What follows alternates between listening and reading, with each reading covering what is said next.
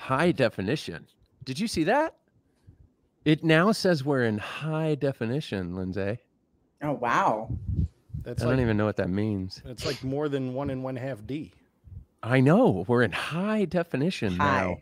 High definition. Hey, how's this work? Jim's got to be up here like that. That's how that works. Anyway, oh, we're live. What day is it? It's Tuesday. It's Tuesday. Gabe, roll the clip.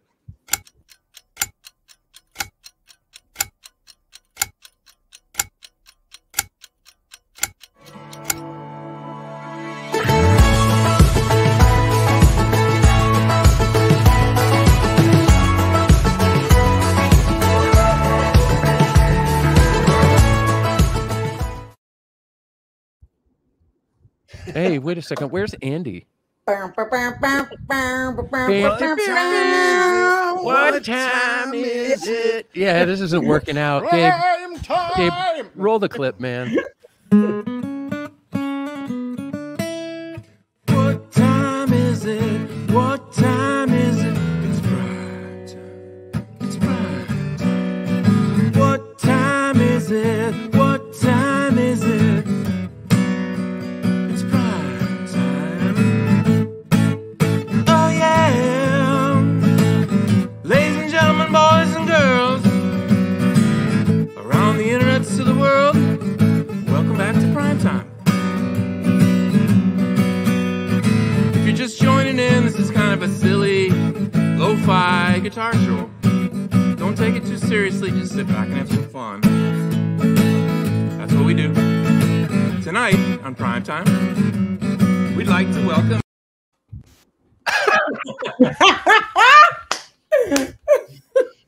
We didn't have him. He couldn't do a video today, so that was executive producer on that cut was Mike Venezia down in the corner, who's filling in for Andy Lund today. Tonight on the show, we have Mr. Jim Ward, and we are so excited to have you on. Hello, everybody.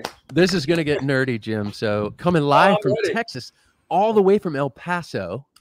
Ooh. It's very far away from where we are. Lindsay Love, always good to see you. Roger, it's wonderful to see you, buddy. Yeah, he's throwing his ball underneath my desk already. And Roger's dad. Welcome back to the show, Roger's dad. Thank you very much. Happy to be pinch hitting for the for one who can't be pinch hit for, and that is Andy Lund. I will not be singing. I will not be playing guitar. You know what? Why I suggested that intro. Andy, you know what's really funny is Lindsay says, Andy hit us up, you know, I can't do the show. There's a couple of dates I can't do the show, etc. And of course we dive right in. Take it away, Lindsay. And she's like, no. Nope, I can't do it. I can't do it. I can't come up with and it's no slight because it's perfect for the show, but I couldn't authentically sell the cheesiness of these songs. I can't authentically sell that. It's a part of the show. Authentic cheese. Oh, and it's on. Yeah, it's on a slide. I just can't do it. No, you can't. No one can do it. No one can do it. No one can do it. No. I'm wearing a Tigers hat tonight. I'm so excited, Mom. I'm wearing a Tigers hat. And by the way, Mom, how are you watching? Is the Tigers game over? Because you shouldn't be watching this show, Mom, if the Tigers game's not over. It's probably around the 6th inning by now. Because they're playing my Yankees. My Yankees. Let's check in real quick. Oh, man, it's the 5th inning and they're losing. The Tigers are losing.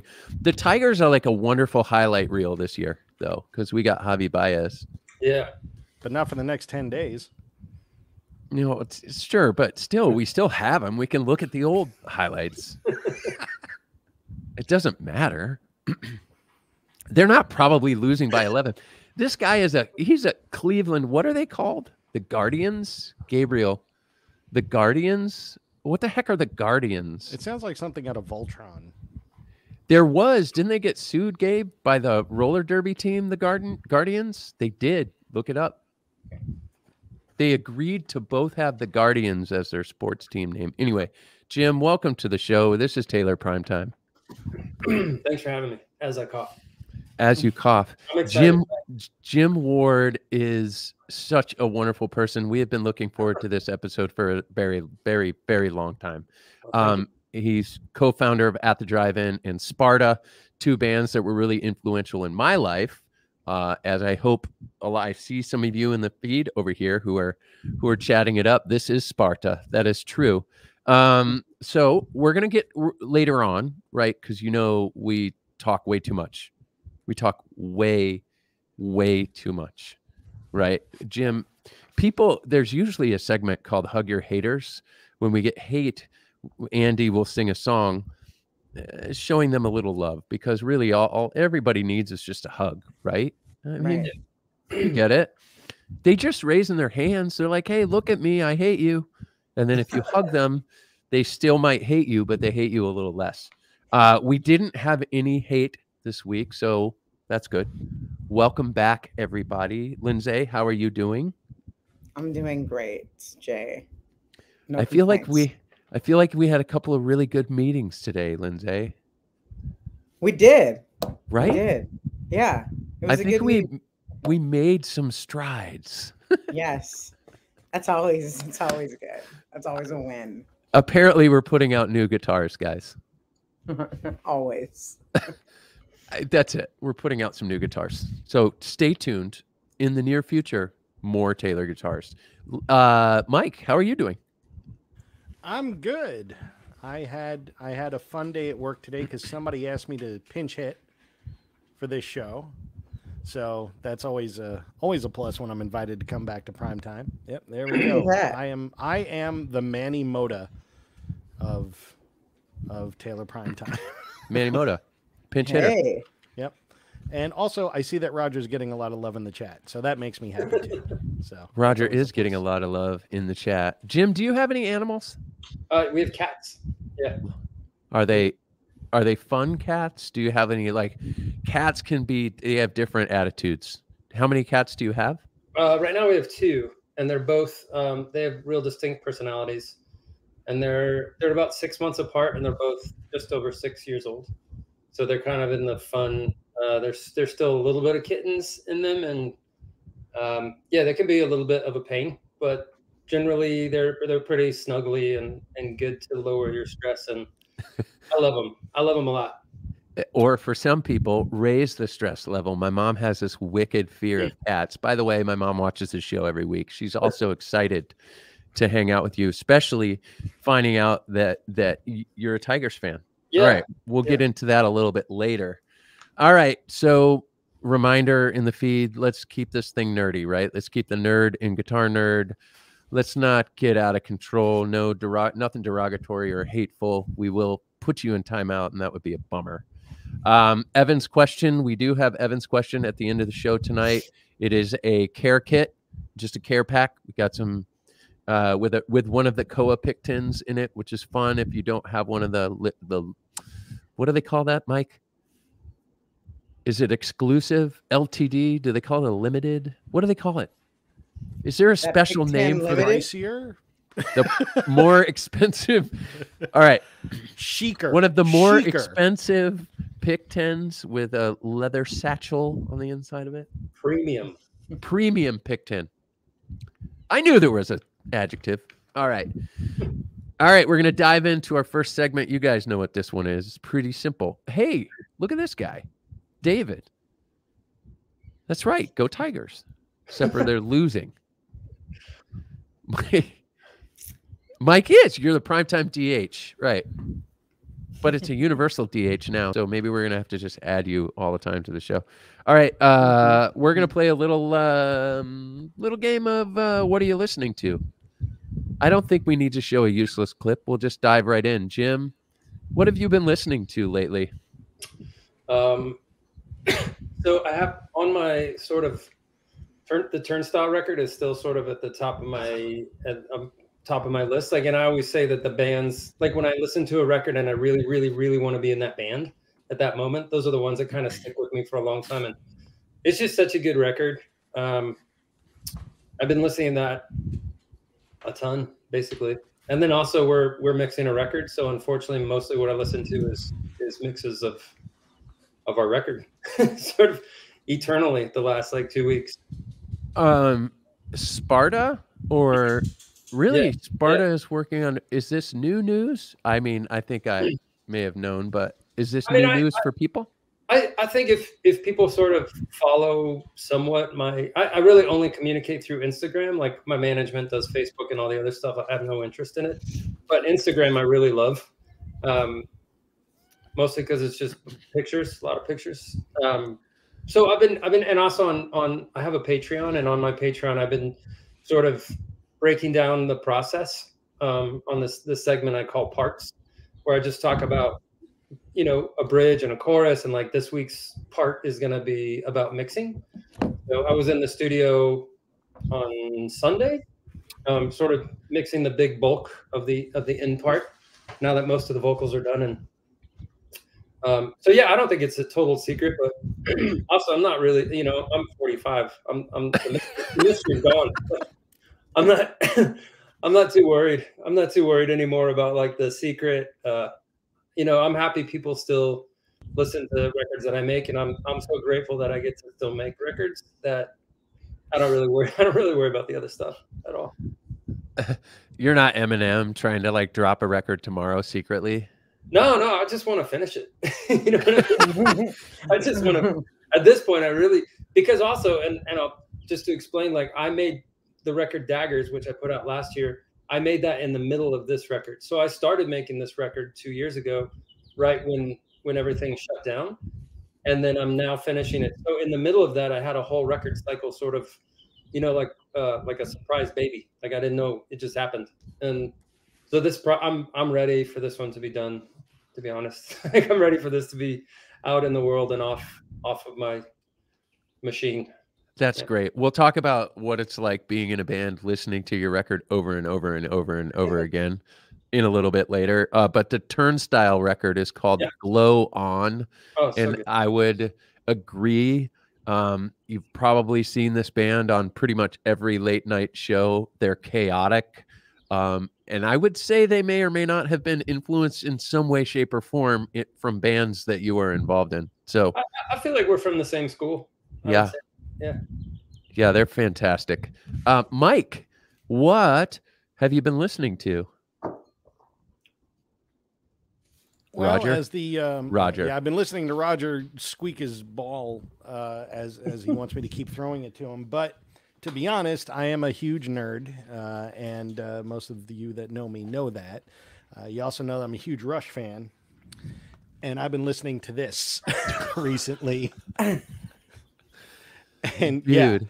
It's the Rush 40th anniversary of Moving Pictures Super Deluxe. Was that like we don't need to talk about this. You can tell me to pound sand if you want, but was that like $1 billion? Like how much was that investment? If I do ask, $299 and worth every penny. Pretty much. I mean, it was worth most of the pennies. There's a couple of things on here that I was just like blown out by. Obviously there's the album. There's 5 LPs, 3 CDs, a Blu-ray, and a partridge in a pear tree. I mean, it's pretty comprehensive. But there's a live album. The 4 of the 5 albums are a live album that they did in Toronto. It's all one show. So the reason why I love it is it's warts and all. They didn't go back and like fix things and clean things up. And Terry Brown, who produced all those great Rush records in the 70s, he's the one that actually came back and remixed it, but they didn't go back and overdub and clean things up. That's why I really love it, because it's Rush in the raw. So it's pretty awesome. And you don't have to spend $300 to do that. That concert's available on Apple Music too. So, I thought that was just one really thick record, like 1,000-gram vinyl. It is. It's a gigantic acetate. It's like one. I wanted to do, I think I told Lindsay about this. I had this bright idea once with a friend of mine to do a dub plate tour with Wilco, where they would take the dub plate of the pressing, which only can be spun about 20 times before it burns out. But instead of Wilco playing a show, they would invent a contraption in which to play this record, and they would just sit there. It would be like the most Wilco thing in the world, but just sit there and be like, yeah, we're great. Anyway, okay, Lindsay, what have you been listening to? So I've been listening to a couple of different things. Roy Hargrove, he's a trumpet player, big part of the like Soulquarian movement and all that kind of stuff, neo soul, but also just a jazz trumpeter. So I've been listening to a lot of his stuff, and then still listen to Robert Glasper, his album that came out a couple months ago. It's like I have to sit with albums for a while and just like enjoy the body of work. So I constantly have been listening to his most recent Black Radio. And then you're going to be excited about this, Jay, and I bet you I'm taking your answer, but I've been listening to Black Star. No. Yes. Yeah. You so can have it. Well, yeah. I mean, they have, they just dropped something that nobody expected. I was listening to Midnight Miracle podcast with Dave Chappelle and, Yazin Bey and Talib Kweli. And I was sitting there just listening to the podcast as a normal listener because I love that podcast. And then at the end there, you could tell they're kind of hinting at it, and then they drop a song, and it's like they haven't had a song together in what has it been, 14, 15, I don't know how many years. And then they released the next episode of that podcast was just a song again. So like their second song. So they're definitely getting ready to drop it on his platform. So exciting times. I love it. So Instagram story real quick. I thought I truly made it in life when Jim Ward followed me on Instagram. And then shortly thereafter, Talib Kweli followed me on Instagram. I have no idea why. It's probably because I drop like Talib stuff all the time. Like I'm a huge Black Star fan. Most Def, you've heard me talk about. Yeah. Like, those guys are like, see, I'm speechless. Yeah. I agree with you, and I cannot wait to hear a whole album. It's going to be incredible. The other album I'm listening to, Jim, I don't know if you've heard have you heard the new Soul Glow record? Oh, if you like the Turnstile record, you will love the Soul Glow record. It's unreal. It's so good. It's not for everybody in the feed. I don't hate me. There's a lot of screaming and a lot of weird time signatures and like all over the place and a little bit of hip hop. And it's just fantastic. But I've been waiting for this record to come out, and it did. And I got it, and I love it. It's everything I've ever I think I've said something like it's everything I ever wanted. It's perfect. So there's that. All right. Let's get into the show. You guys need to meet Jim in a little bit more intimate way. We recently released Jim's Taylor Soundcheck, which if you're familiar with our Taylor Soundchecks, it's a little bit of playing, a little bit of performance, and a little bit of interview. Thank you for doing that, Jim. But what we did, we wanted to snag one of the songs out there and let you guys hear it. It's about 2 minutes long. So Gabe, if you want to play Day by Day, and then we'll dive into conversation with Jim. Maybe.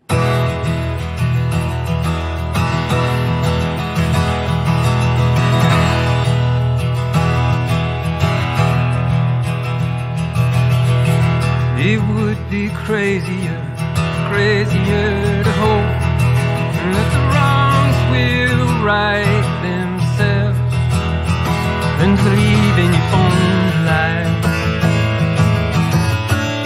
and don't leave it for someone else.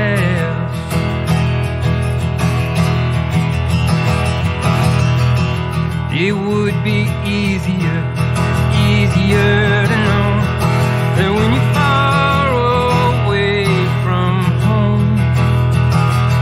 count some kindness, or you can pass it to someone else.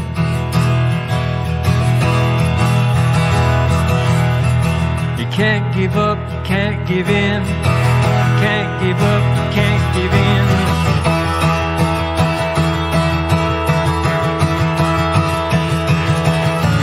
Can't give up, you can't give in. We're gonna get this hard way. We're gonna take it day by day. Can't give up, can't give in. We're gonna get this hard way. You're gonna take it day by day. Can't give up, can't give in. We can fight, we can pray, we can hold. We're gonna take it day by day.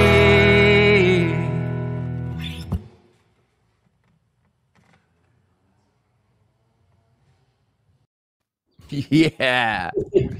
That's so good. Man. I wish I could scream that part on acoustics, but it doesn't work so well. I know, like on the record.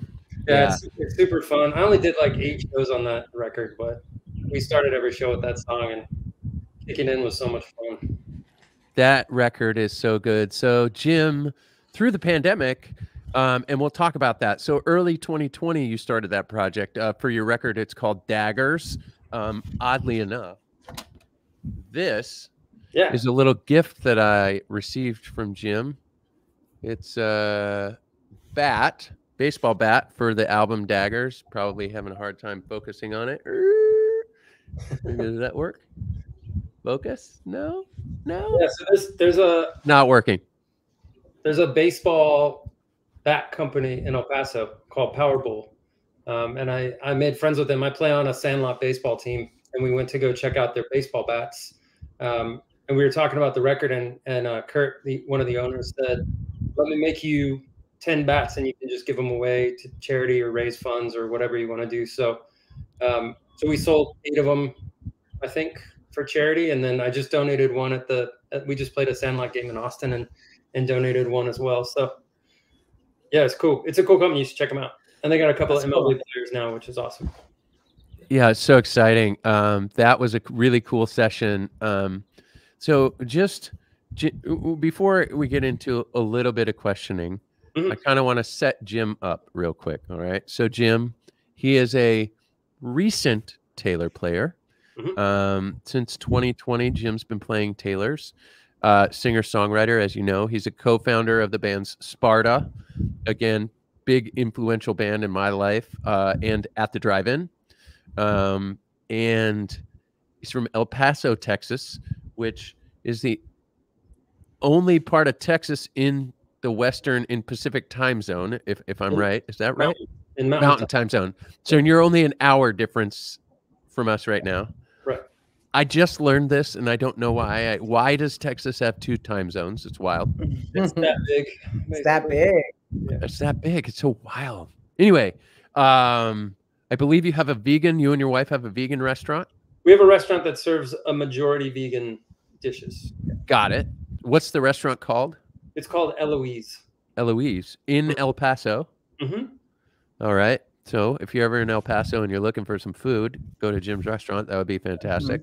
And all right, let's just dive in. So I was told, and I was introduced to Jim by a friend of mine by the name of Chris Connolly. He's in a band called Saves the Day. And I've been told over the years, and I'm talking about a good decade and a half, that I need to meet this guy, Jim Ward, which is interesting because I'm like one of the biggest At the Drive-In and Sparta fans. That would be really, really amazing if I met this guy. That'd be cool if I had him, in my phone and I could just call him and text him from time to time. That would be cool. Of course, that would be cool. But over the years, people had told me, "God, man, have you ever met Jim? You need to meet Jim." So be it a pandemic, we end up meeting each other. It was introduced by our friend Chris. They were playing a live stream show together. And I said to Chris, "Hey, will you introduce me to Jim? I want to get him a guitar." And that was really it. It was more of an artist relations play. I'm a big fan. He's very influential in music, and I thought it was a good idea. All right. Fast forward. Jim comes out to LA, and we found a good opportunity to go shoot that session. So I roll up in the company minivan. He gets in the car, and we just started talking. And we just opened up. Yeah. I was telling him stuff that I had never told anybody else. Yeah. And I don't know if maybe he communicated these things. But what I did hear is staying in tune. Hence the title of this episode, Staying in Tune. At the Drive-In made it to this peak, in my opinion. Made it. And then you had to recreate yourself once that was over into a different band. And in my opinion, you did it again. You did this. You were able to get and be successful in music for a very long time. So I'd like to dive into that, but I don't want to talk anymore. So I'm going to start asking you questions. Jim, All right. Yeah. who in the heck are you and what in the heck do you do? So I'm, as my Instagram will tell you, I'm a North American musician and human. I think, oh, that's super weird. Now it's just me on the screen. So I was born and raised here in El Paso. I come from multiple generations of El Pasoans.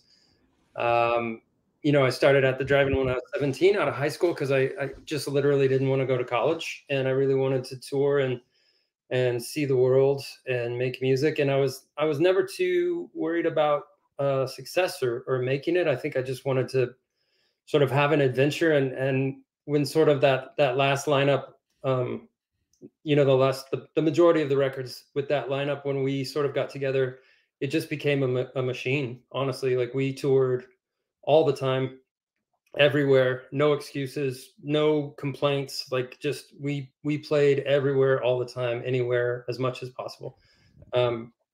And that, you know, we were really fortunate to play some good shows. It sort of got us attention, and we got to make some records, and eventually made it to this point where we were sort of on a bunch of covers of magazines, and the record was blowing up, as I would say back then. And we were in Virgin Special Projects, which is a ton of attention from a major label, and I think ultimately was definitely my undoing. I can never speak for other people, but I was cooked for sure. And I think the reason that I was able to sort of bounce, or all of us kind of had a career after that, is that we left with a lot of question marks. Like we stopped before there was sort of any answers to like what's possible, how far can these guys go? Like there was no sort of like peak in that band and then trying to find the pieces afterwards. The band just stopped.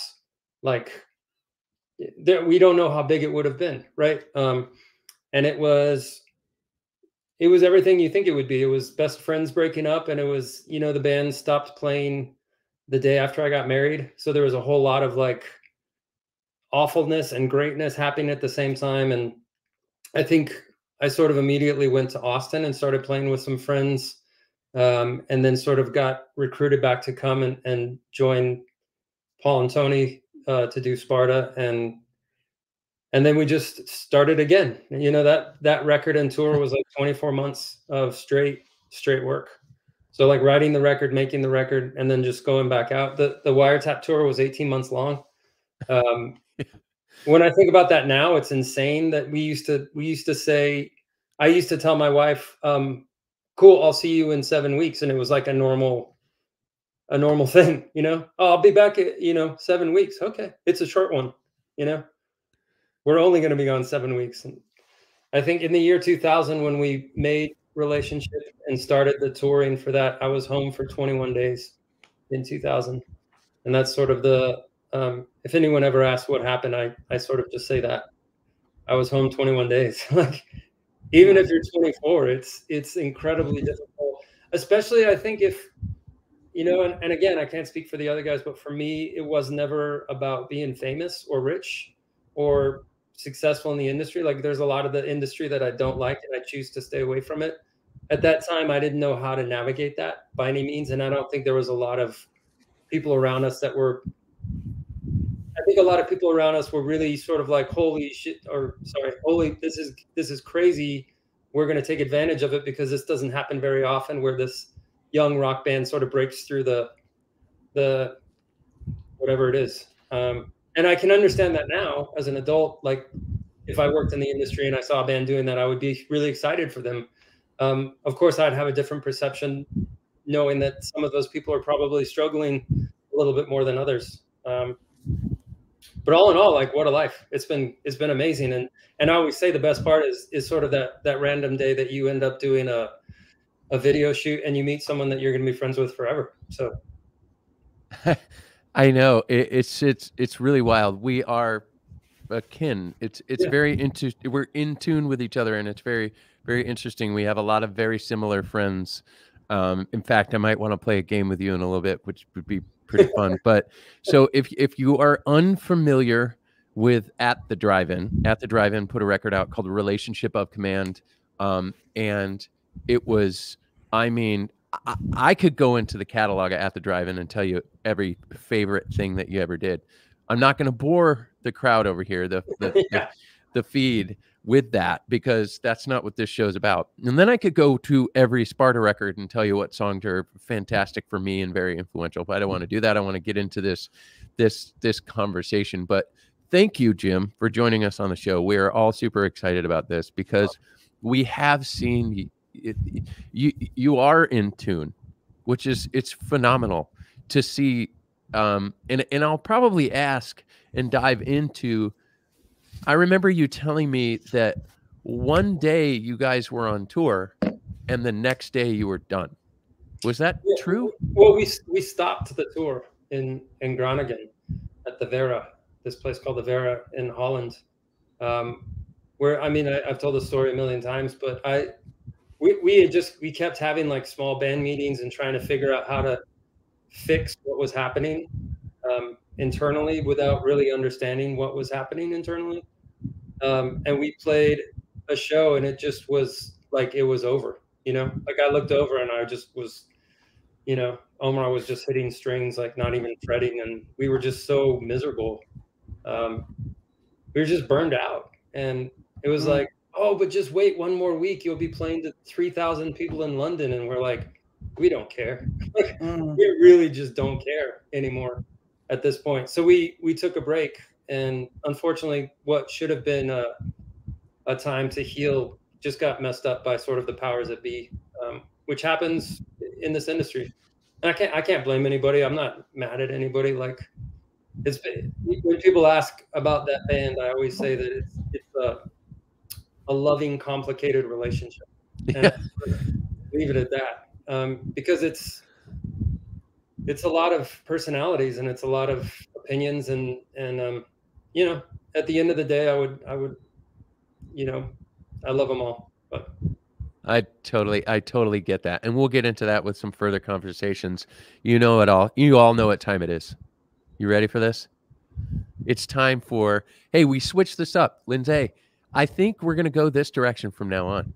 Instead of useless questions, we'll go for useful questions. Useful questions.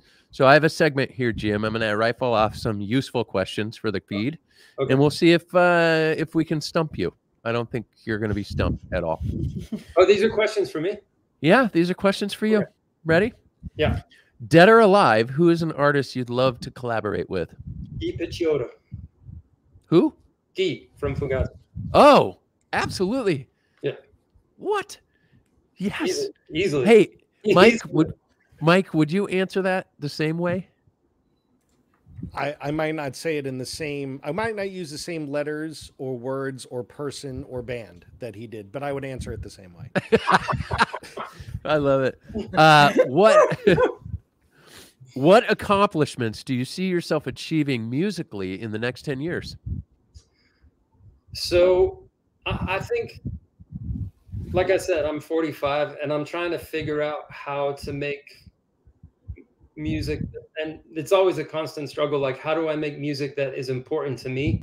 It's not about if it's important to other people. It never has been. But I think in 10 years, I just kind of want to keep evolving into the, like, you know, my whatever era that is in your life, like the Bruce Springsteen or the I don't know, like, I hope that I can continue to make records and be relevant to myself. I have no interest in like novelty or like trying to stay young. I have no interest in that at all. I just want to keep making records, and clearly physically my voice is changing with time, and I'm sort of figuring that out on this record. Has been like on Thursday I'll be at a throat specialist because I don't know what, like, something's going on and I'm trying to figure it out. But clearly I'm going to have to learn how to do this a different way. So what I'm hoping in 10 years is that, you know, I've put out 4 or 5 more records and I've sort of found that comfortable spot for me at 55 to continue to tour and when I want to and make records when I want to, and not I just want to be productive, I guess. So my goal is to be productive and relevant to myself. That's inspiring. It's a long, What strengths do you have that you believe make you a great musician? Now, let me back this up real quick. I think, and I explained this when I asked this question, I think that anybody who's playing music is great. That is my opinion. Yeah. I think that there's too many, there's like an entrance exam with music, right? And it's like, let's waive all that, man. If you can fret a G chord and that's the only thing that you play and you like it, you're great. So that's where this question's coming from. What makes you great? I think that it is taken, for me, the community that I come from is incredibly, even if it's false, it's very humble. Like the town that I come from, you don't want to put your head above everybody else because you'll just get whacked, right? That's like we just try and stay in our spot and not. So I think for me, it took a long time to even say that I'm good at what I do. Like my wife will say, like, you constantly say you're terrible at you're a terrible songwriter. It's just my way of, I don't know what it is, but recently I've been trying really hard to just at least be honest with myself and say, like, hey, I made these records and I did this stuff with my friends and it's okay. We did some things and it's all good. So, and I think going through sort of a lot of interviews in the last couple of years as like a singer, songwriter, solo, whatever you want to call it, has talked more about the way I play guitar. And so I think that one thing I bring to guitar is the open string, the way I play open strings. So I really only fret 2 or 3 notes at a time, and I slide up and down, sort of leaving the D and the G open constantly. And it's sort of become my thing, and I love going back to learn songs for tour because I have to go read I have to look them up online and read the transcriptions because I can't remember how to play them. And it's really fun because it'll trigger things, and then my muscle memory kind of kicks in. But they're never right. They're almost never right. Just because I play weird, I think weird chords, not typical chords. And the reason I play that way is because when I started playing guitar, I wanted to play the guitar low, and my wrist doesn't bend far enough to make power chords. So it was either play high and proper or play low and what I thought looked cooler. So it's all basically. I just wanted to look cooler. So I started learning.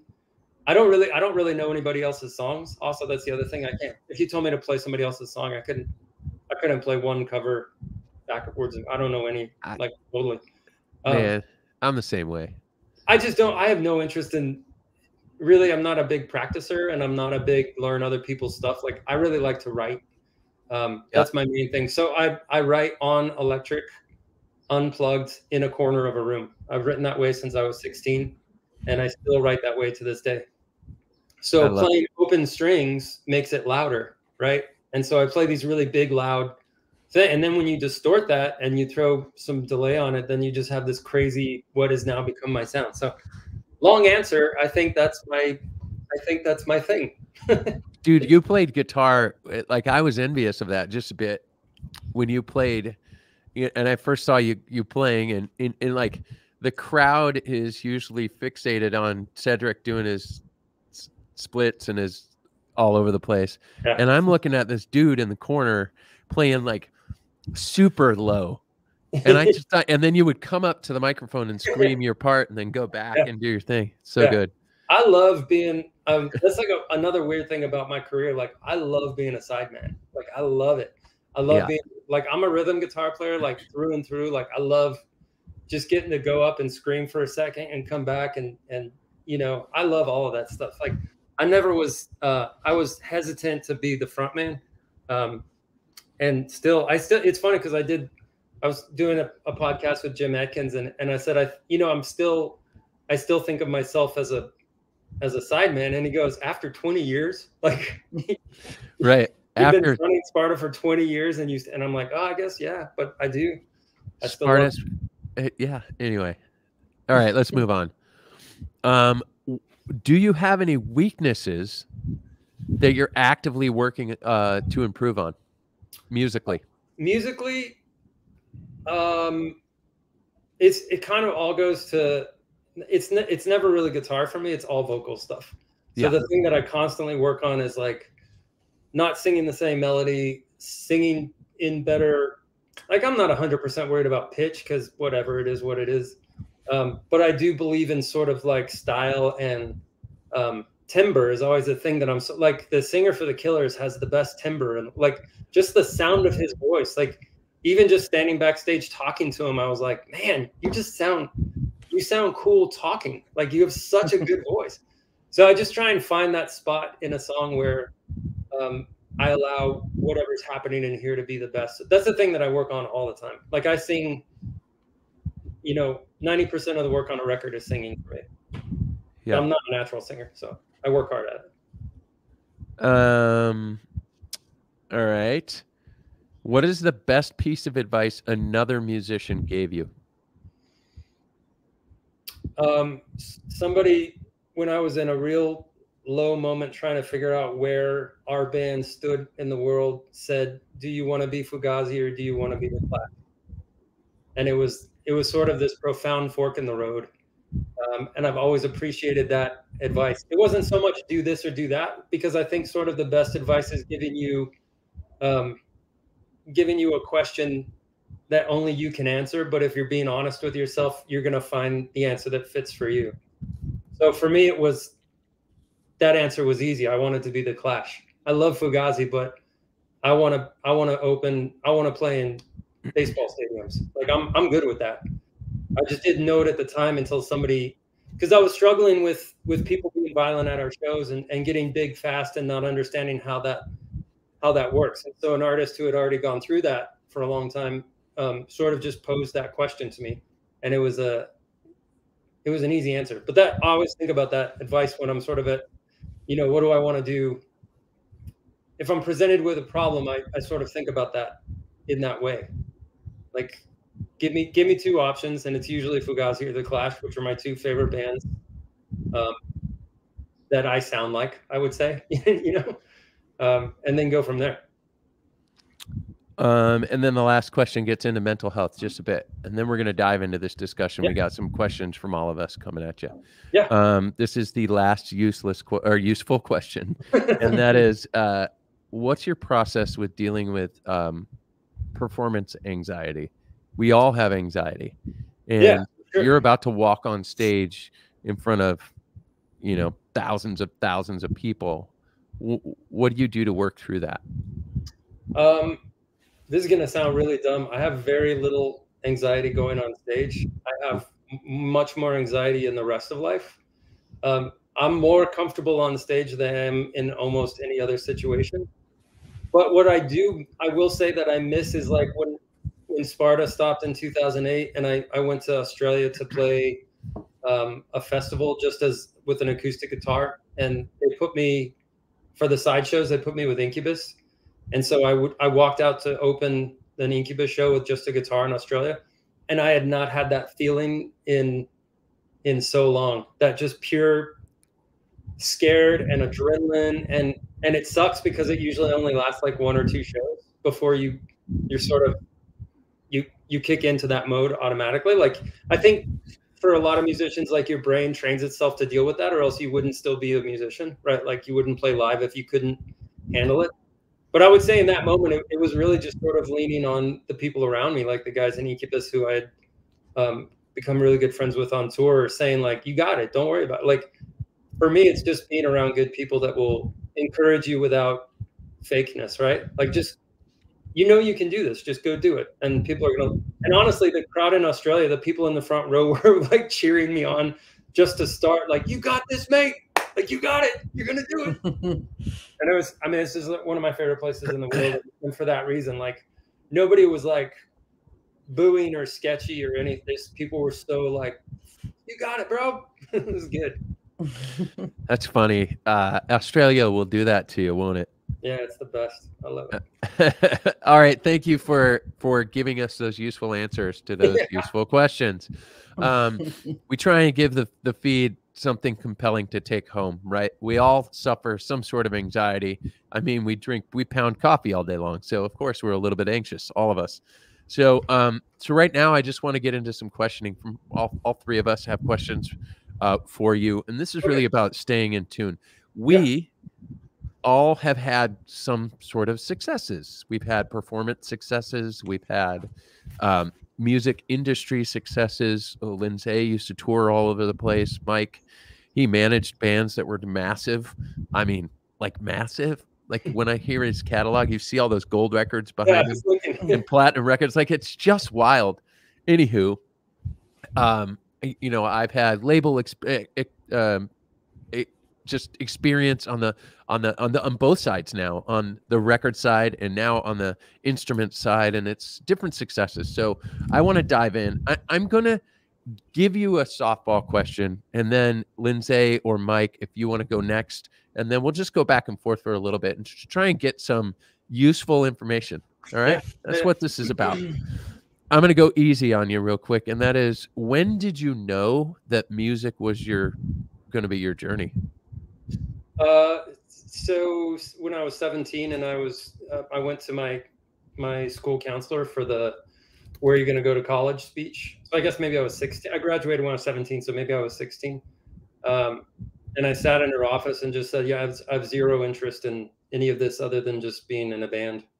So I think 17 is when I knew that's what I was going to do, at least until I couldn't do it anymore. And then I sort of somehow lucked into continuing to do it as long as I wanted, which is pretty amazing.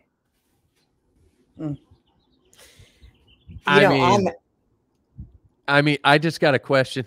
I got a question seriously from somebody, and it was, Jay, ask Jim why he's such a badass. I'm like, you can ask it in the feed, dude. It's That's okay. a good enough question. It's so good. Anyway, you can answer that later. No, answer it now. Why are you? Why are you such a badass? How do you wake up in the morning and go, man, I'm better than everybody else?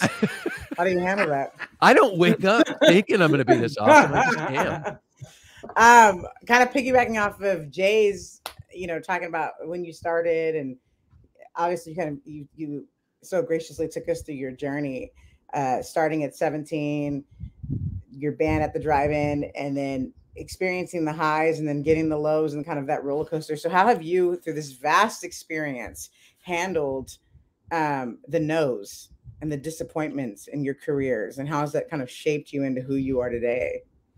So, I mean, the number one answer, as cheesy as it is I've been with the same woman since I was 20. Come on. All the highs and lows have been softened both ways, right? Like somebody who can tell you, you're not that great, get off your high horse, like, come on, go do this. And also somebody that when you're just getting really pounded has your back, So I would say I'm super lucky in that regard. I think the other thing is the community I come from. Again, it's a community where it's like our community is a compressor, right? So we don't let everybody get too high, but you also don't get too low. It's very supportive and very loving. And also the great thing about the city is this isn't a city where if I go to dinner, no matter how big my band is at the moment, like nobody ever bothers me. Nobody ever talks shit. Nobody ever tries to like get something out of you or take something from you. When you leave, people will go like, love your music, or thanks for everything, or whatever, like that's where I come from. And I think that's so ingrained in me. But I would say that the number one thing is that my goals have been to make records. So I continuously am meeting my goals. Like it's never make a record that sells 1 million. Like I got one a long time ago. I got one plaque, whatever, like a gold record. And I actually threw it away because I didn't know what to do with it.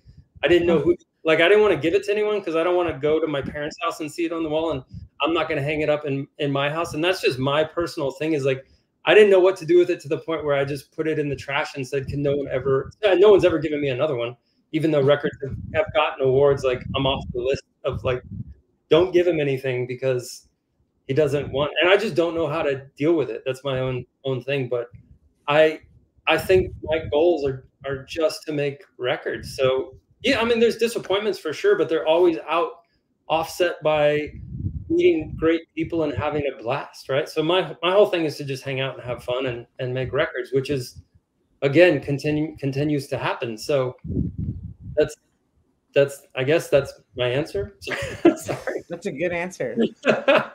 I love it. It's a helpful answer for people. I feel like I gotta throw out everything I have on my wall now. And I don't mean it. No. Some people, Wow, let's feed Mike's ego. All it is. It's real. It's real. You know what? The first one that I was offered, I didn't realize I had to pay for it. Oh yeah, that's the other thing. Like the other thing is it costs, like you got to pay for it. Yeah. And like sometimes the management company's like, okay, it's going to cost you this much money. And I was like, it's okay. I think also, I mean, for me personally, Mike, with you, those records are from people that you worked with, right? Yes. Yeah. So for me, it's not something that it's not a part of something that I worked really hard to get towards. It's somebody giving me something that's non-consequential to me. So if that makes sense, like I'm happy that my management has one in their office, because to them, they're like, hey man, this is a trophy of how hard we worked, because it's a different work. My work was making the record. After that, it's your work. That is no longer my work. So I can't put a trophy up for making a record, but I totally believe in putting up trophies for successful work on a record, if that makes sense. Okay, I'll leave everything on the wall. I feel validated. All right, Mike, we need to hear from you. Let's ask Jim a question. What do you think? Yeah, I have one question in 72 parts. So no, I'm kidding. The one question that I did want to ask straight out, and I spoke with Jay about this before we left work today, and that's, you know, the type of music that you're involved with at the beginning of your career is more of a DIY style of music. You went into you made a demo, you shipped the demo everywhere, you tried to work the demo, you get picked up, and then you get the big record deal, and then you do the nonstop touring and things of that nature. Yeah. And it was almost like if you go even before that, but even up until the time that you guys got signed and started doing your thing, you know, it was almost like, well, we scrapped up enough money to get into a studio because you really couldn't do it at home. It was, you know, you needed to go in and you needed to either know somebody or what have you. Well, nowadays, DIY has changed completely. And, you know, where I am sitting, this is not just my living room. This is my recording studio. This is my podcasting station, you know? Yeah. So it makes it really easy to do DIY as a band. But with your experience, what could you tell people that would just be starting how to separate themselves from others? Because there's so much DIY out there. Like, what do you feel that somebody needs to help separate themselves from everybody else? Tour. That's it. Because tour is the greatest filter for bullshit in the world. So if you can't tour because you're homesick, then you're not going to tour. If you can't tour because you're not willing to work 6 months at a crappy job to go on tour for 6 weeks and pay for it, then you're not going to tour. If you can't go and deal with being spit at and turned down and robbed and hungry and, you know, the bigger bands on the bill. I've literally had a headlining band. We went into the dressing room afterwards and they had a bag of potato chips. And we said, oh man, you have potato chips, because we were literally that hungry. And the drummer opened them and poured them on the ground. And if that stopped me, then I wouldn't be where I am. So it's always, to me, is like everything that can happen to you in life is going to happen on tour because it's so accelerated. Every single day you're on tour is like a week of life. Like you drive 400 miles, you're super hungry, somebody spits at you, you still have to play, you're not allowed in the club because you're not 21. The reason that we got a record deal with Flipside Records is because we sat in the parking lot of Bob's Frolic number 3 until 1 a.m. because we weren't allowed in because we were under 21. And we let every single ounce of energy that had been built up go for 30 minutes. I think we got paid like $30. But there was 4 people there. One of them was the drummer from Mudhoney. One of them was this guy, Blaze James, who went on to sign us at Flipside and then manage us for a long time. That's what happens when you tour, right? And the only record label that ever, so after Flipside, we sent record demos to every single label we could think of. The very last one was Fearless. Fearless put out that record. They were the very last label that we contacted. So, and that they saw us on tour. They saw us late at night. They didn't want to talk to us afterwards because we looked like madmen, right? We're just insane. But all of that stuff happened on tour. So my advice to everybody, and I don't care how old you are or how young you are or whatever, you know, it's been said many times, but get in the van. Like, that is the great equalizer. And deal with it. Thank you. Yeah, I love that. Yeah. To give you some perspective, Yeah. Jim, I think last episode I was going crazy about Billie Eilish and her brother Phineas and Andrew plays drums, Andrew Marshall, and we were talking about it, and I kept repeating how good I went to their show in Phoenix, and it was so great to see them. But I want everybody in the feed to know they work as hard as that. It's a different scale, but they work as hard as that. If you recall, they had a show in Phoenix 2 Saturdays ago. They had the Oscars the next night. So they had to drive from Phoenix in the bus. They didn't fly. There was no private charter. They drove in the bus. It's not the biggest pain in the butt of a drive. And they are in a bus, true. Yeah. But it's constant for them, and they always got to put in the work. So I would totally agree, as somebody in the industry, you just got to pack up and you got to go, and you can't be afraid. But they were also making records when she was 13, right? She was recording records and going and playing shows and playing. And Warped Tour. How hard it is to walk into a conference room and play a song. Like, I'll tell you this, like, I would rather play to 50,000 people in Japan before the biggest band in the world than to walk into a conference room with an acoustic guitar and play. It's the worst feeling in the world to me. So, I mean, she's unreal. Like, I love her documentary.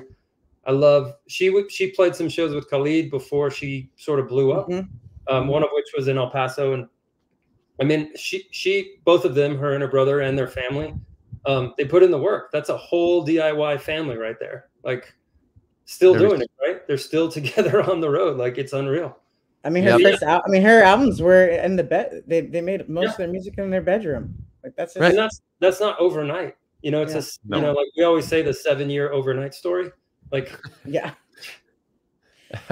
that's incredible. Okay, some say that, you know, At the Drive-In became very popular in the early 2000s, right? I can tell you myself, I have every single album, all this kind of stuff, right? I've been a fan for years. I've seen you in early stages. I saw you at, like, I was talking to W Hall and on Long Island, and, you know, Cedric crawled under the stage. I think we talked about that. Meanwhile, Jim's over there hanging low and doing his stuff. You made it, and then it was gone. And then you made it again. How did you keep your head on straight? How did you? I didn't, is the real answer. I didn't keep it on straight at all. Like, there is a lot of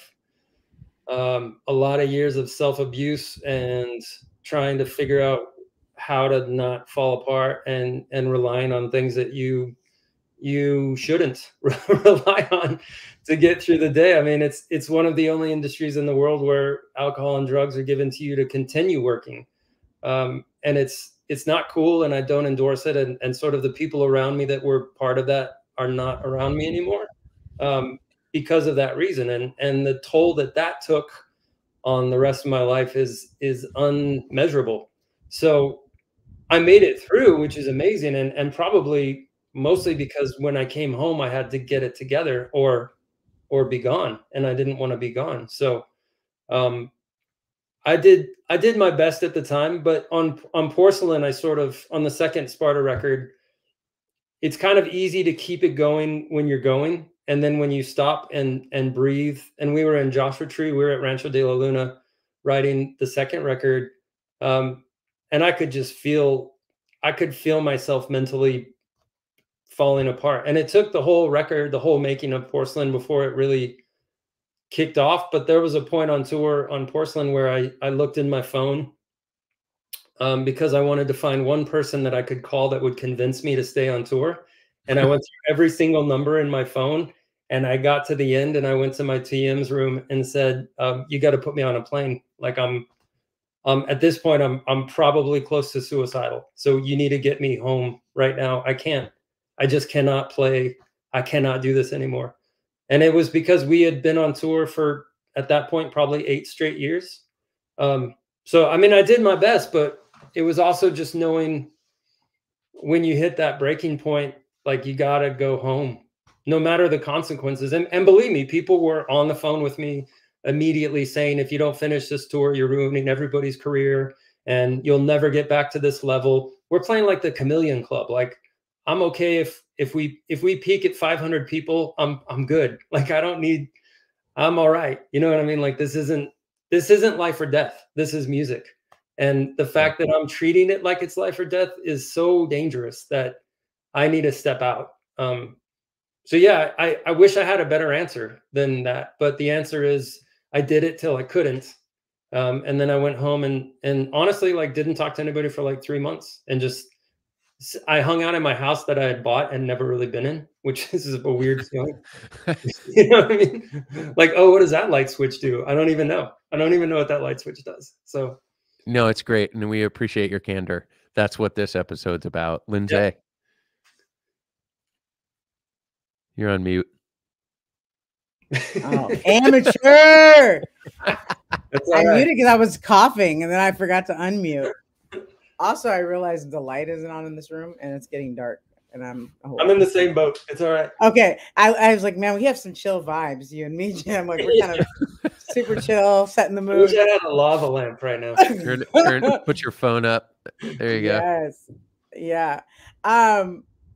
Yeah. How, you mentioned something earlier when you were talking about what's important to you right now in this stage of your career, which is making records that are relevant to you, right? Not for anybody else. So I guess when it comes to your songwriting process and the storytelling within the songwriting, what does that look like? What is relevant to you these days? What a great How are you staying in tune with it? it? It could be multiple things. So on Daggers was sort of like a real reaction to what was happening in the world in the summer of 2020, which was, not to get political, but it was chaotic for me emotionally. And I mean, for everybody. We own a restaurant and I'm in a band. So the pandemic was pretty brutal on us. And I think what I do is I just sort of take nuggets of you're talking about anxiety, like you take nuggets of anxiety and you put them into like maybe 1 or 2 lines in a song. And then I sort of build from there. And for me, it's a real escape. So sometimes, I mean, I have a constant muse that I live with, which is great. So love songs are sort of easy, or like, I can start with kind of one real line from our life, and then I sort of expand and imagine it. So I always like to say that there's like a, nothing is what's the word? Fiction, and nothing is nonfiction. Like there's no, I don't really blend either of those. I know it's right. And on the 8th day. So I mean, for me, songwriting, I'm never gonna run out of stuff to sing about, because it could be, there's a song on the new Sparta record which I just finished that is, it started with me thinking about this day when I was 12, and I went to the church camp. I wasn't particularly religious, but my parents liked the social aspect of the church that they went to, which is a very liberal church. And we were walking through this valley from sort of the church camp area down to this like big fire that you sit around and sing songs and whatever it is. But whatever the air pressure or whatnot had just pushed all the smoke down, and it became this like really like fog sort of feeling. And all of a sudden I had this crazy feeling of understanding of religion. I was 12, by the way. So this is like, discovering yourself and sort of discovering girls and discovering that your brain works differently than people told you to. And so I wrote this entire song based on this like 3-month period that I thought I was going to be a minister when I was 12, because I was just so enamored with this sort of like vibe, and then pretty much shortly discovered the Dead Kennedys and was like, nope, I'm gonna be well, music. It's easy to go back to that feeling for me, and it's easy for that to be sort of this genesis of a song. And so, I just had all these immediate reactions. Like, I remember sitting around watching all the couples that would break off at the end of the night, and there was like this big chalice statue sort of thing in the middle of the campgrounds, and they would sort of all sit around and everyone's learning how to be partners or boyfriend, girlfriend, or whatever it is until the last bell of the night, and then everybody has to scatter to the dorms. And all these things just came back to me, and I don't think I'll ever run out of that those things to sing about or to write about, because I just write about love and life and sorrow and fear, and I think that's probably going to be with me forever, right? So yeah, I think that's the yeah, I should have stopped there. No, I love that's it. great. Mike. So touching on the staying in tune concept and just being present. I know from the bands I've worked with, some of the bands that they just grind themselves down. You obviously went through that. You had that experience, but a lot of those artists learn, and I'm sure you did as well, how to cope outside of music, because sometimes you make music the one and only, and then you hate it and you resent it and you don't want to do it anymore. Yeah. But the artists that I've worked with, they had hobbies, whether it be, painting, photography, just other interests. Like I know you have the restaurant, but what other, interests do you have that you sink yourself into just when you want to put the other stuff aside and just focus on something else really, really cool? So we do a lot of charity work in El Paso. So I serve on the board of the El Paso Community Foundation, which is a like $230 million trust that we do projects in and around El Paso. It's a massive thing. I'm a tiny piece on the board. I feel like they tick their box of the weird tattoo guy to be on the board, but I love it. It's a great opportunity to learn how to give back to the community, and sometimes in really subtle, amazing ways that nobody ever knows is happening. I really like playing baseball. I was telling someone the other day, I was saying, I play on a sandlot baseball team, which is like the punk rock of baseball. And they're like, "Oh, have you always been a baseball player?" And I said, "No, I've always been a 45-year-old man. So I had to wait for my body to catch up with my ability." So I was not an athlete as a young person at all. Like I have no athletic skill, but I'm pretty okay at 45.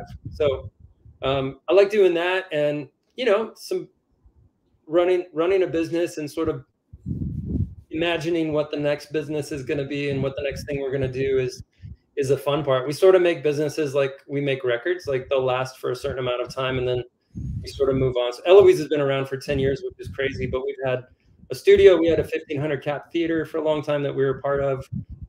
We've had another bar that we sort of sold off. Like it's kind of like music. If it gets too successful and stressful, like we just kind of move on to the next thing. That's awesome. Thank you.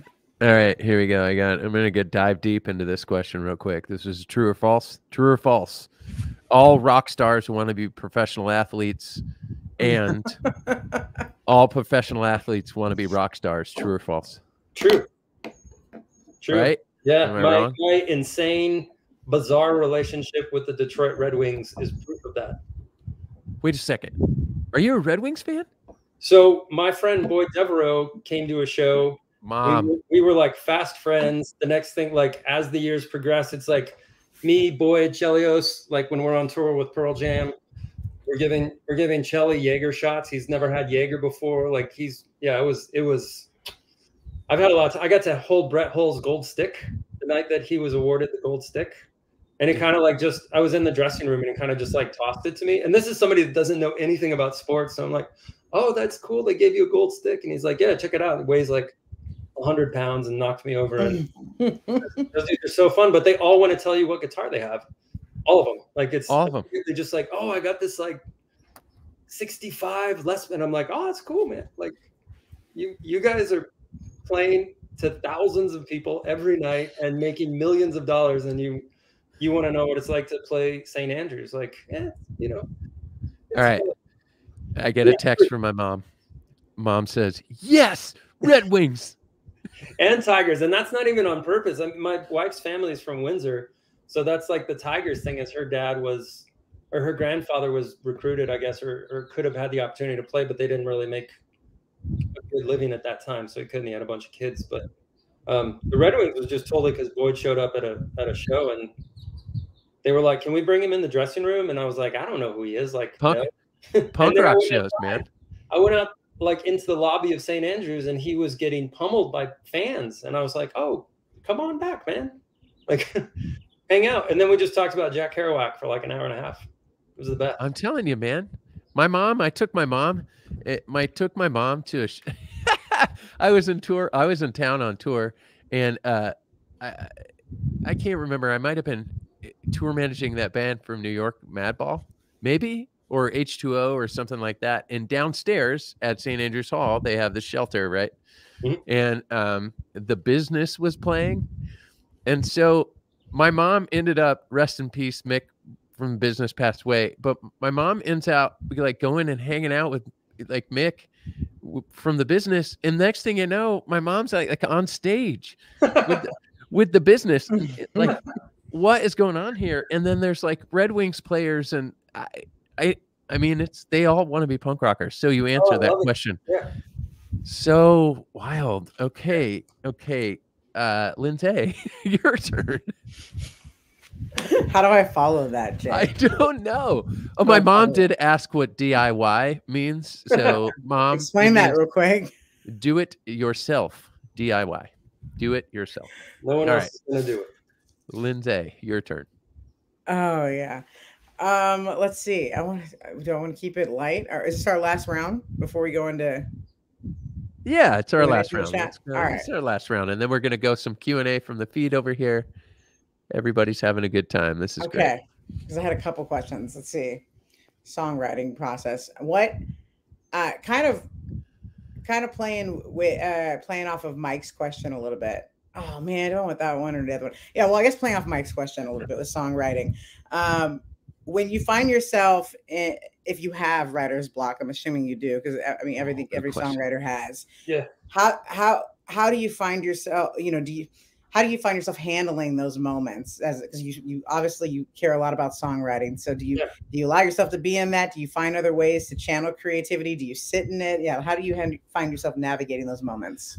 So at this point in my career, I just step away from it. It's sort of the easiest thing, because right now I'm not under any sort of timeline, or we're not in the economy of supporting households with music. So I have that luxury of just stepping away. So ideally what I would do is just stop and maybe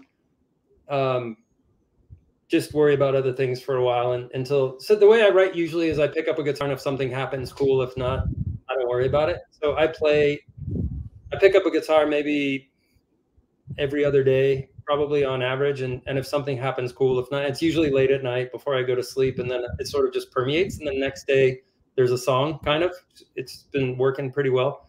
But I would say, like, in the, when we were doing this on a schedule, and you're like booking tours before your record's even written, I sort of would immediately go to a different instrument. So I'll just go to a piano and just see if I can just break through. So I feel like the block is there, and maybe you just need a different tool to get through it.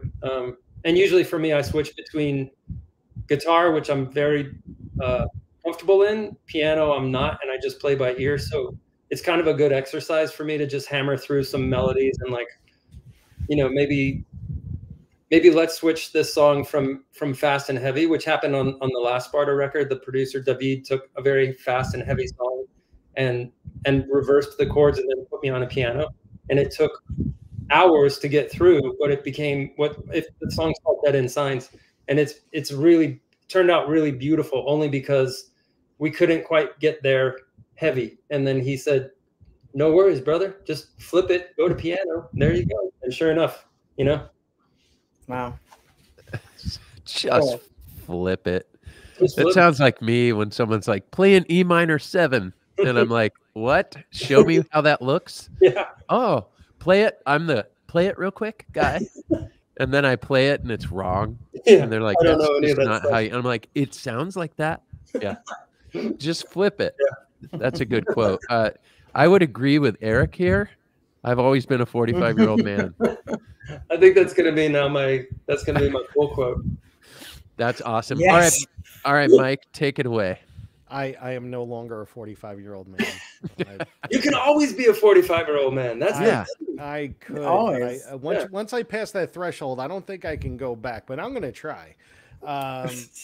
Anyway, so I have I'm on the same fence as Lindsay. Like, do I ask the light question, or do I ask like the cool question that's like informative? And I think I'll ask the one that's sort of in between.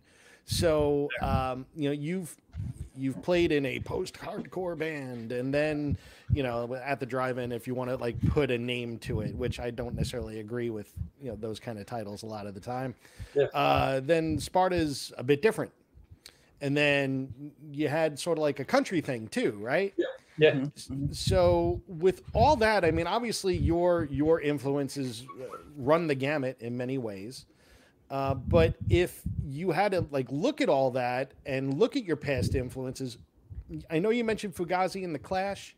Yeah. But what band, if you had to pick one, whether they, are in existence now or existed at one time, would you have loved to have been a member of? Oh, I know. For me. So here's the problem with that theoretically. Am I an addition to the band? Am I replacing somebody in the band? Ooh. You know what I mean? You're not replacing anyone. You're not trying to improve or bring down the band. Yeah. You're there, and the success would have been there, and the songs would have been there, and you would have been playing those songs with them. Just the vibe of you being in that band would have been immeasurable. So it would be a tie, I think, between The Clash and U2. So it would be, I don't know, I couldn't choose between.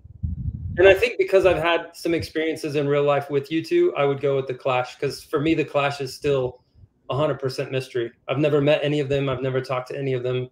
I'm only enamored by them, if that makes sense. So yeah, I'm going to go with The Clash. That's the right answer, by the way. That was the right answer. That's so awesome. So I was on tour with a band in Europe, and we had to go to, I used to work with Juliette Lewis's band, and we were doing an award show for NME magazine. So NME magazine had like a Grammys type award show, right? And we're sitting in a table because Juliette had to present an award.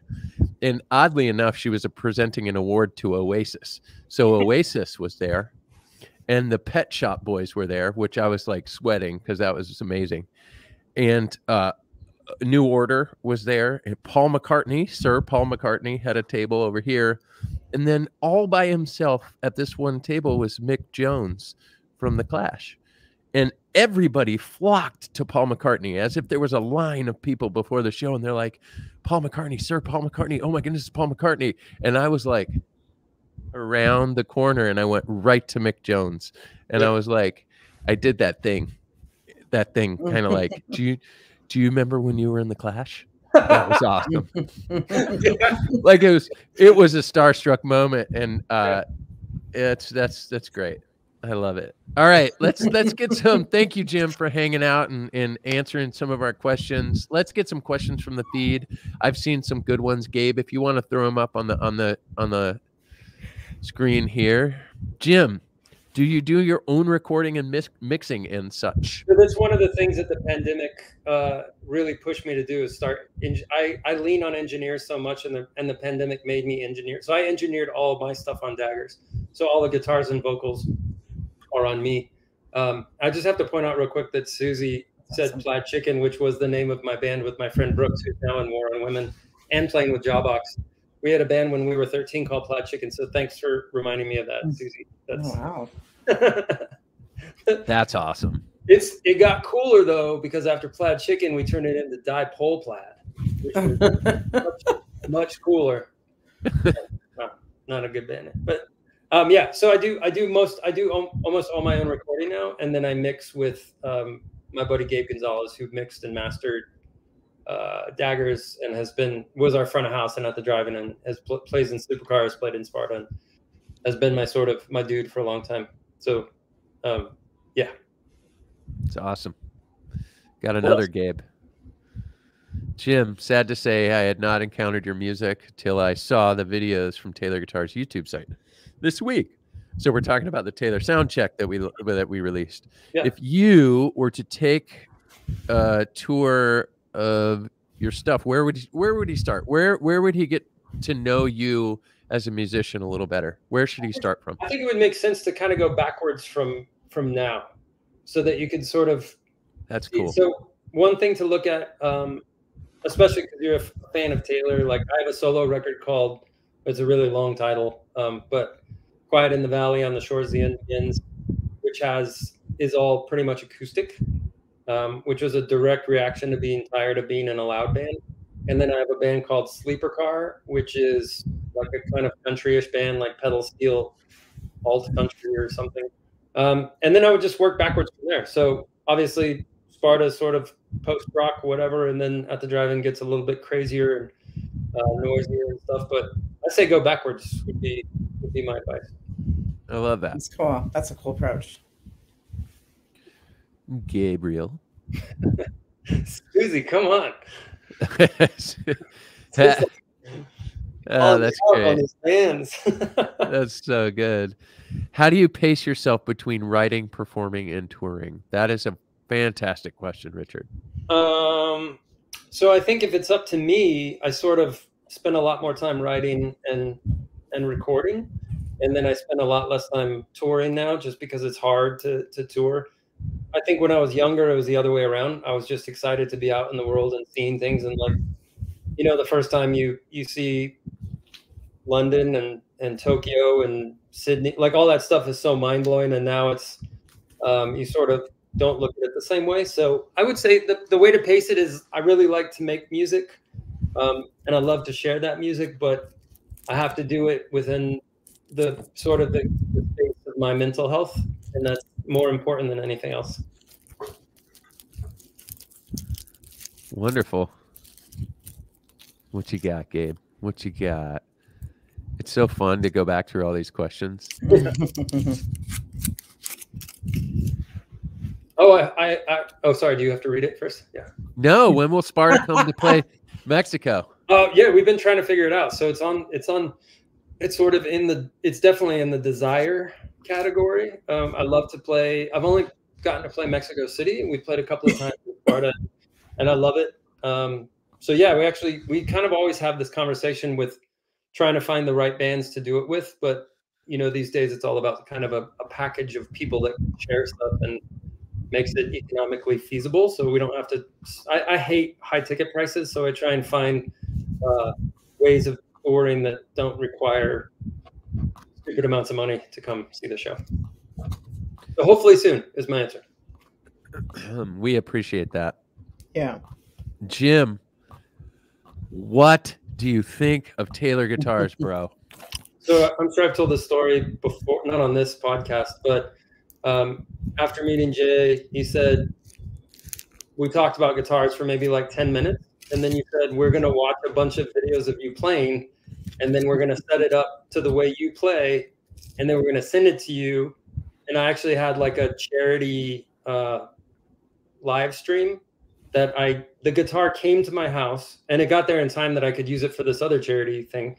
So I took it down to this art gallery and took it out of the case and started playing, and it was in tune when I sat down and played it. And I was like, this is unreal. And it played amazing. So I think that's remind me what kind it is, Builders, right? Builders Edition 517 is what he's got. Yeah, that's my jam.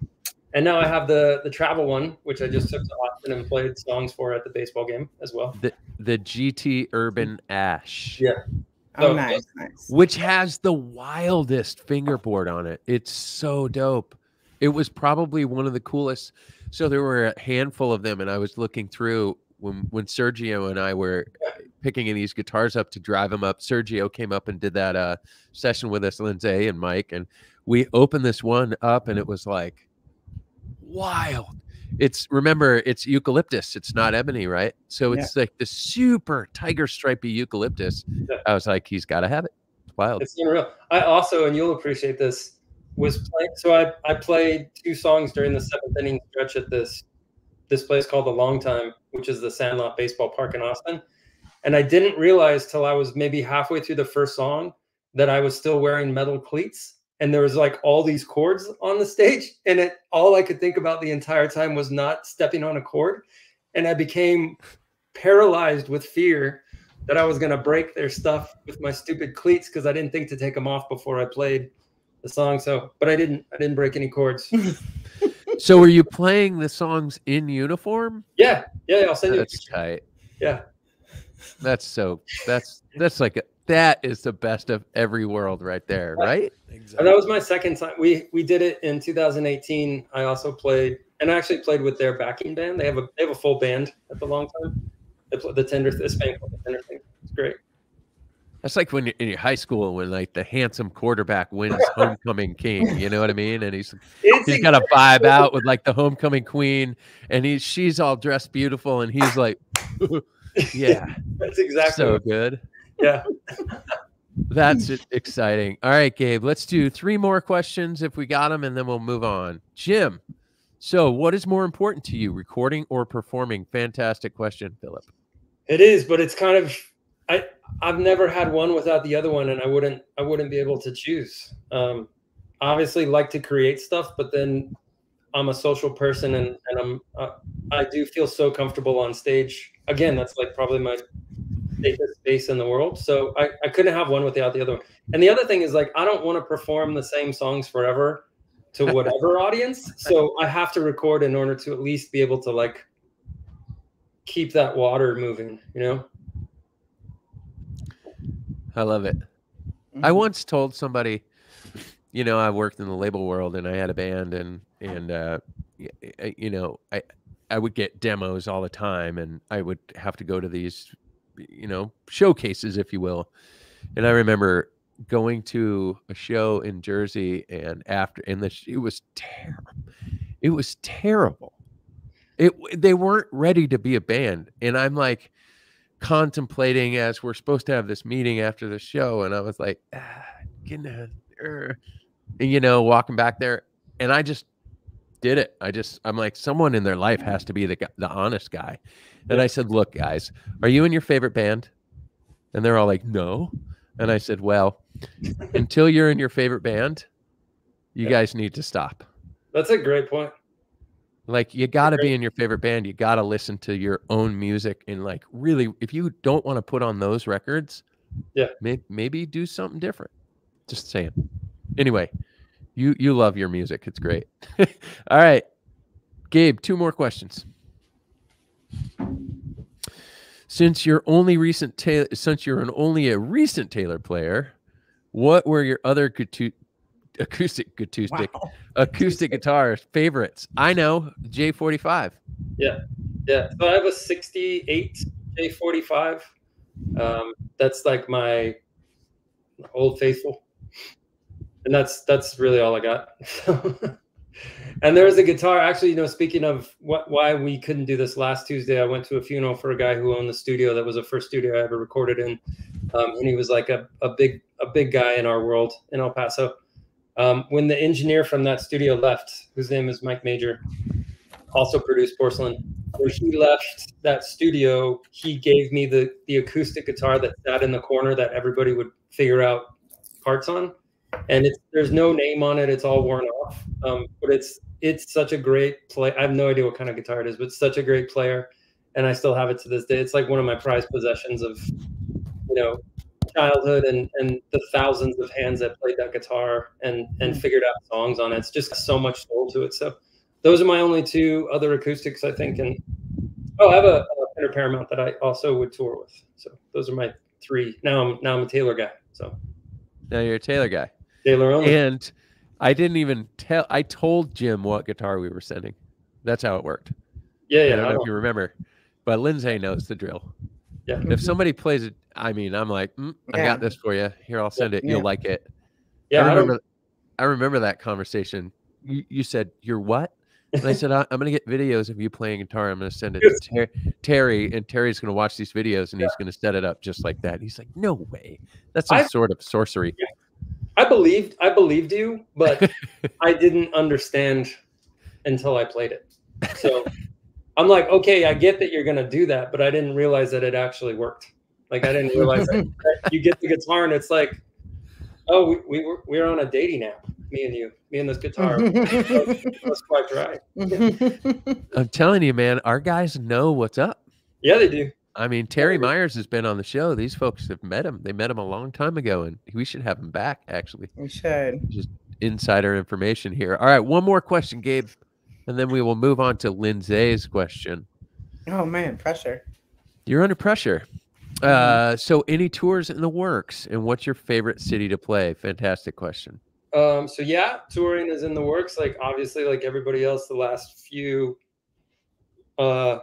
years have been hell on what you're gonna do and when you're gonna do it, and then not doing it, and then refunding, and then rescheduling, and then so yeah, we have stuff that will be announced, I think, in June, that we're doing. So I will see you guys soon. But my favorite city, I mean, honestly, my favorite place to play in the world is Troubadour. I will play there for the rest of my life as long as it exists, if they'll have me. But my favorite city to play is probably London, I think. Just because I love the old dirty pubs and punk rock joints, and like that's such the birthplace of what I love so much. It's just I love that city. I love walking around, and I love playing there. So yeah, even when it's super rainy. I got one question before we go to Lindsay's question, and that is, what is your favorite venue catering?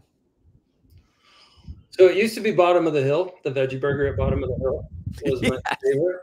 And then the Middle East is like, if you're playing the Middle East, then you know, like, you're covered, because I'm vegetarian. Yeah. Mostly plant-based. Yeah, those are kind of the two. Now it's like everywhere you play, if you're not careful, you'll just eat Impossible burgers every day, and then it's just like the same junk food that everybody else is eating, but didn't come from an animal. But I'd say, like, honestly, the Middle East back in the day was like such a good day on tour, because you knew you're not going to get a buyout, but you know you're going to get like the best hummus on tour. So it's totally worth it. Yeah, I would say those two places. Right. Sometimes when you have your tour routing, you would circle the calendar. You would circle the date where the good food was going to happen, and then you figure out all the rest of the food that you're going to get. Often you got to have one food bully on your team, and they got to tell you where you're going to eat, and you just get used to it. I will say this too, though, and I've been friends with the guys for a super long time, but because Sleeper Car is a band that was palatable to their audience, I got to finally go on the road with Coldplay, and it was the Viva Viva tour, and their catering that they toured with was the most far out, insanely good food every single night. And it's not just for the band, like, this is full catering for crew and openers, and everybody was just so over the top delicious, and the best people, and just like, honestly, the best. That's the best catering I've ever had in my life, easily. That's so good. All right, Gabe, thanks for throwing those questions up there. Thanks, everybody, for sticking it out and hanging out with us and getting to know Jim just a little bit better. Okay, so we have a segment. We're going to bring back Andy Lund, and he's going to sing a song. We're going to fly him in real quick. He's going to sing a song, and we're going to do a segment of the show we call Lindsay's Question. This is where she tries to stump you. It's great. Okay. Gabriel, take it away.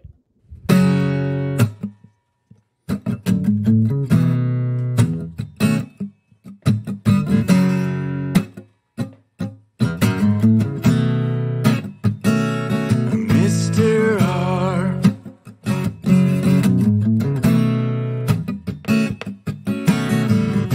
She might stump you, Mr. R. Trying to find out who you are. Who knows what's on her mind? But when you're gone, you will find she got to know you.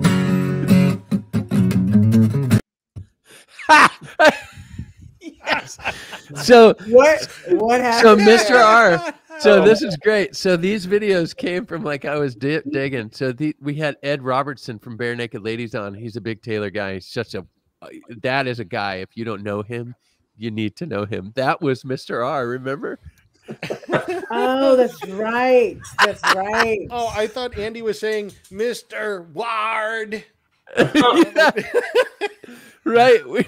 No, that makes. I was like, who's Mr. R? Mr. Ward. So we thought it sounded kind of close, and we went with it anyway. That was so fantastic. I love that dude. We miss him. Oh man. All right, Yeah. Lindsay, take it away. Okay, but first I have to ask Jim, are you a Harry Potter fan? I've read the first book and I've seen All right, we're not some of going the with movies. that. Okay, we won't go with that question then. And I've been to Universal Studios and had a beer with a guy who refused to break character. The bartender refused to break character, and he kept calling me, what do you call him, a muggle? Is that what it's called? I think so. Like, the non-wizards are called something or whatever, and he kept saying like, oh, you're just a blah, blah, blah. And I was like, your name tag says Phoenix. Like, it says you're from Phoenix. Like, I'm cool if you're going to stay in character, but take off the name tag, Bert. That's funny. Phoenix. Listen, I'm not a fan. I probably know less than you, maybe a little bit more, but I know that Harry Potter fans like this question, so I was going to ask you, but now we're switching it to my backup question. Okay. You're not diehard enough, dude, for this question. So this would be if you could rent, or they're gonna not even rent, they're gonna give you a billboard for a year to put up any message you want to put up. I love this question. What would you put up? What would be the message you send out to the world, to the neighborhood you're in? I think it'd just be forgive, honestly. Oh, wow. Just because I think that's that. probably the thing that hangs up that. most of us the most is not being able to, and I'm not saying forget or whatever, but I do think that to me is like, if I had a billboard and I could put up one phrase, I think it would just be that one, because you would see it and you would think, who or what do I need to forgive? And then it would start you on that path. Maybe that's my answer. Wow, that's deep. Final answer. That's beautiful. Right? Lindsay, I told you this would be a good show. This is what I'm saying. Fun, I never doubt. No stumping will be What's happening. Can I hear the Harry Potter question though? Just because I want to hear it now. Yeah. Well, yeah. They love to be answered this question. If you were to attend any of the Hogwarts, which Hogwarts house would you choose? Oh, I took the quiz and I was the same one that Harry Potter is, but I think I was answering it like a little too goody two shoes. So I don't remember which house he is. I don't know. Could I be? I mean, definitely not Slytherin, because I'm not even cool evil at all. Like I'm a geek. So I think I'd just be in the house of the geeks. The house of the geeks. Yeah. Like the overly honest, sincere geeks. That's what I would be in. Okay. That's a good house. That's a good house. Yeah. That's a good house. Not the Hufflepuff or the Slytherin or what was he in? Slytherin. I think is it Ravenclaw? Ravenclaw. I feel like maybe I could, like, if I was hanging out with the right people, I could be in Ravenclaw. Like I could sort of ride their coolness, maybe. But no. Yeah. See, if any Harry Potter fans, Gryffindor. Gryffindor. They're probably mad at us because you don't talk Harry Potter unless you know what you're talking about. And they're like, I'm pretty certain I would be House of Pancakes. Hufflepuff. Okay. That would work really well for me. Hufflepuff. House of Pancakes International. Hufflepuff. Internationally, it would be that. Is there a domestic House of Pancakes? I had it. You got it. That's what I'm saying. Start it. You know, on tour, if we could go back to this, I don't know if you know the answer to this, Jim. It might be in San Diego. It could have been just outside of San Diego. But there was a Denny's that got bought out by some private family, and they renamed the Denny's Keith's. Keith's, perfect. As in Keith, right? Keith's. And it was the same branding, but it just said Keith's. And you're right. Yeah, it might be. What you're talking about. It might be the vibe, the one that's like on the way up north, maybe, right? Yes. I want to say it was here, but now it's at Denny's again. But anyway, it was just Hufflepuff. That's all I got. All right, you know what time it is. We're not even going to dive into the song. We're just going to go right into this useless clip. We're going to use a useless clip right now. Jim, this is where this show gets wild. Ready? Check this clip out.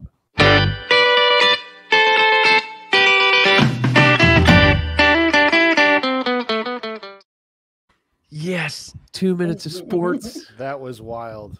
Right? 2 minutes of sports. It's going back to his question real quick, and that question was, all rock stars want to be athletes. So Jim, Jim, you are a Spurs fan, aren't you? Yeah. Big time basketball fan. What are you, more of a basketball fan or an MLB fan? I'm more of a college basketball fan, I think. Like, we go to every UTEP minor home game and follow it pretty closely, and yeah, so that's like my main, and mostly because like I just jumped on Christine's sports train, so kind of she went to UTEP and loved basketball, and it's kind of a thing in our community. Like, a lot of people go to the games. So. But yeah. All right. Are you excited about the NBA playoffs at all? Well, the Spurs aren't in, so I pretty much am out of the. I'm not really rooting for anybody. I like Steph Curry a lot, so I'll watch. Yeah. I'll watch Steph play. Yeah. So if you don't have a dog in the horse race, you don't really care? I mean, I'll watch, but I'm not huge into it. No. Like, we watched. Yeah. I mean, I watched most of the March Madness just to watch. I like college ball better. It's wild. That's why. You never know what's up. Things can happen. Yeah. Crazy. We're big Michigan State family, so we back Coach Izzo there, but you know what happened to them. They played this team called Duke. Yeah. Just good for Coach K. It's just normal. It's just yeah. Anyway, so last night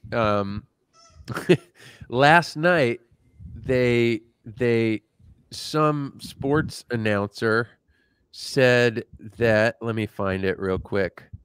And it's right here because I shared it today because I thought it was hilarious, that the Warriors' Big Four now, as they're saying, their Big Four have been nicknamed PTSD. Yeah. How do you feel about that? Right? So it's Poole, Thompson, Stephen, and Draymond. How do you feel about that? I think it's fantastic. Lindsay, how do you feel about that? I love it. It's cool. It's a cool name to have. Right? And I think there's truth to it. Yeah. PTSD. I mean, people are like, wait, we thought you guys were done. We thought this dynasty was done. And what is happening? It's like, yeah. They interviewed Klay Thompson last night, and after the game, and he goes, I mean, Steph made me look stupid tonight. He played for 16 minutes and scored 34 points. It's insane. He gets 5 threes. I'm trying to do that too. Yeah. Anyway, it's great. Okay, so MLB, the Tigers are your team. Yeah, recent converts actually following closely though. So I'm not like I told you, I'm a novice when it comes to it. Yeah. Well, there's only since we're following the Tigers closely, let me inform you they lost. Ooh. Well, yeah. To the Yankees. Yankees, just saying. Yeah.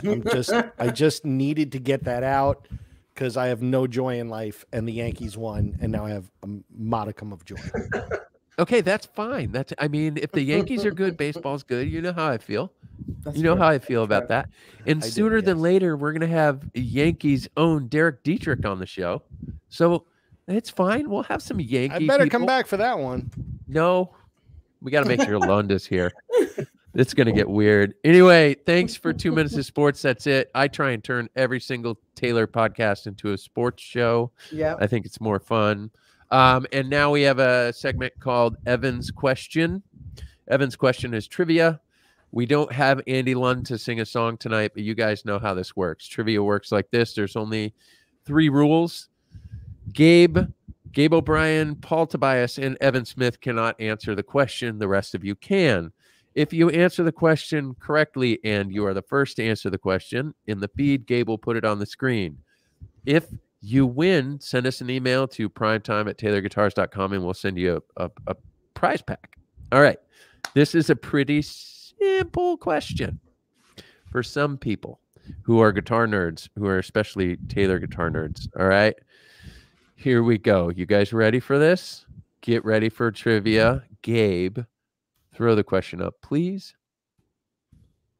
In 2004, Prince played MTV Unplugged. What Taylor guitar model did he play?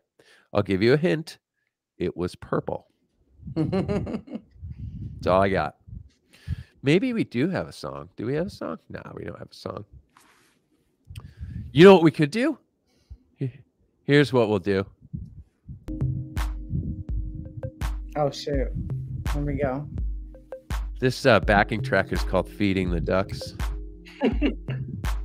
Have you seen Prince's solo? There it is. There you go. Well, Yeah, no, It's that not a is it. complete There it answer, is. though, is it? it's not a complete answer, but ah, do they both That's it. win? Kinda. Well, Sambo 76 also has a purple icon, so my vote is to go that way because it's a complete answer with color coordination. Yes. Do they both win? That's the big question. You know what? On today's show, they both won. I like Guys, that. hit me up and we'll get you a prize pack. That was good. Both of them the ducks have been fed. You are correct. Jim, I think we were cutting you off. No, I was just gonna say, in case you haven't watched it recently, go watch Prince's solo on the George Harrison tribute. While My Guitar Gently Weeps is the most ridiculous Gosh. thing you'll ever see. And just at the end when he throws it and kind of looks at him like, and then walks off. Just go watch it again. Everything about Prince. We could have a whole episode about Prince. I think You can have a whole show. Yeah. We could have a whole show just called I Prince. am a die-hard Prince fan. Yeah. Easily one of my favorite guitarists and artists. And Yeah. his passing was tough. Yeah. Well, everybody, we're gonna have a show about Prince someday, and it's gonna be awesome. I am a huge Prince fan. You should. I think he's so wonderfully missed. You should. He's such a wonderful player, and my favorite part in that when he's performing Cream, and he stops halfway through and he goes, "You know, I wrote this song about me, right?" is so great. It makes me so happy. Anyway, we do not have Andy Lund to sing us out. So guys, as you guys are running away tonight and saying goodbye, sing that tune in your head. What time is it? Andy? What was it? What was it? Prime time. Anyway, Jim, man, we can't thank you enough, man. It's such an honor to have you on the show. It's so great to know you, and I mean, thank you. We are so grateful that you gave us this time. It was a long podcast, and it was worth it. We had a lot of comments over here in the feed talking about this is one of the best shows. Yes, so many people. We appreciate you so much, and look at all this stuff. What the heck was it? That's right, Phil. Great. I really enjoyed Jim. Guys, get to know Jim a little bit better. His music is out there. Check out his sound check on our YouTube channel. And again, we appreciate you guys so much. We will see you next week. All right. Bye. We're signing off. I wish there's music. Here's what we'll do. Play that music. Play that music again. Okay, but we're gonna do. Should we do Ducks play dance us out. pop or acoustic cinematic? Dance pop. No, dance pop. Yeah, Oh, dance pop. Yeah, dance pop. All right. Yeah. Wait. It hasn't dropped yet. What was it? What was it? sounds like a 16-year-old with a groove box. Prime time. All right, guys. We'll see you next time. Thank you very much.